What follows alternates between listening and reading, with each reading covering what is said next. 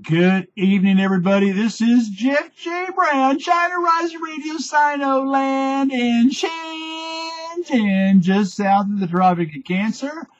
And I've got you all a 60 seconds over Sinoland quantum satellite camera used to do moveable panoramic photo of Shanghai.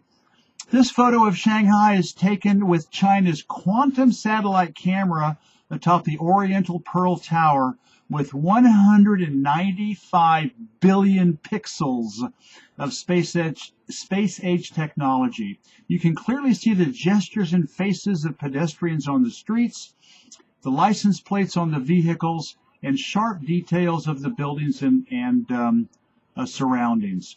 With your mouse or finger, the image can be moved up and down, left and right, zoomed in and out. It is one of the latest developments among China's technological achievements.